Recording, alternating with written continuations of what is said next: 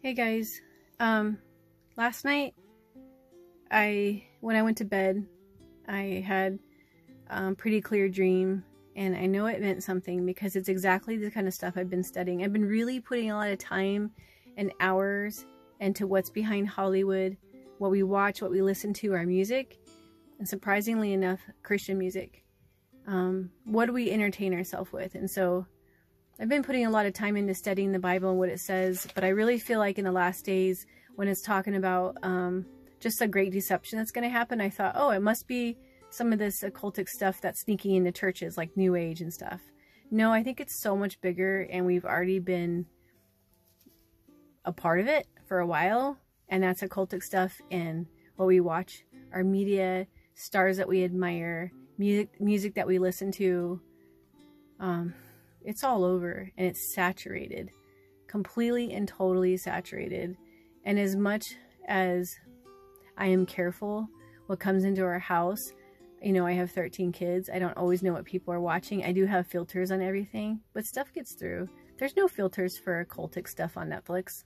None of that. I have to manually go through and block shows that have any form of witchcraft or occultic stuff in it, even if it looks really, really innocent, like, you know, DuckTales showing seances, or like DuckTales, come on. So it's in cartoons, it's everywhere. That's the great deception. It's like we were frogged. Us Christians, it just happened so slowly, and we were just putting more in water, and before you know it, we're being boiled alive. We don't even realize what we've allowed into our house. So I've been really just telling God, I'm sorry, and I don't want to live like this. I don't want to just be okay with stuff like that. So I went to bed last night, and I had this dream. And in my dream, it's like we were all on a ledge. And everybody, were standing on a ledge, and it represented like just life. And then right at the edge of that ledge, there was a lion. This lion was literally going back and forth, and it was just looking for its victim.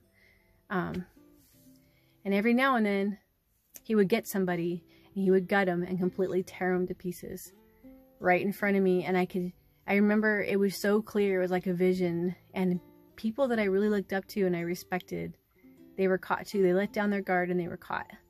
And it's like we were all on this ledges, and I was busy looking out for my kids, and what are my kids doing, and how, you know, are we being safe? And I kept being real busy looking out for my kids.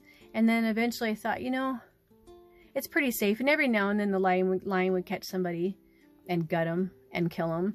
And it was really heartbreaking and sad. But I was mostly worried looking around for my family and me. But there was one point where I really let down my guard.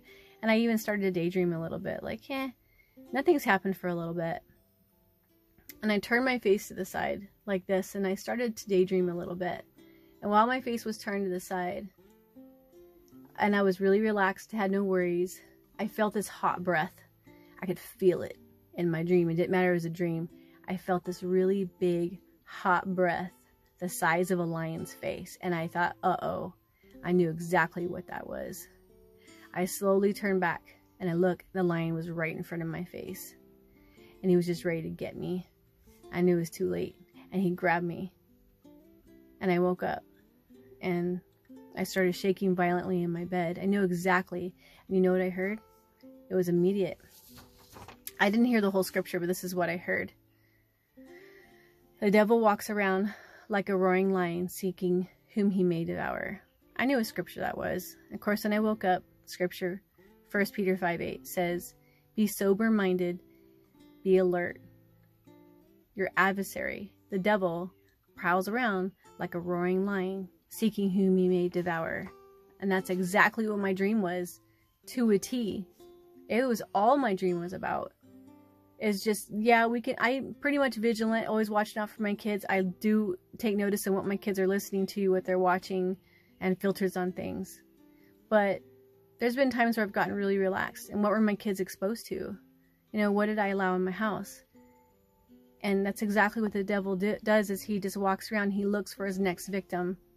It doesn't matter how amazing you think you are, or how long you've been saved. It doesn't matter. He's looking for his next victim, and that's exactly what I let it become, and I repented.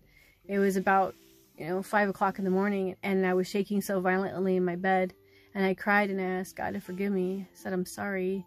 You've gifted me these children, this family, and I haven't been careful for what I've allowed in the house. And I repented. And I woke up. I made some changes around the house. It doesn't make the kids happy all the time. They might get upset with me. But, you know, I answer to God. And someday I'm going to stand before God and I'm going to be held accountable for these 13 kids. I want to be my kids' friends, but I'm their parent first. So I thought I would just share because it was an amazing dream and it really spoke a lot to me.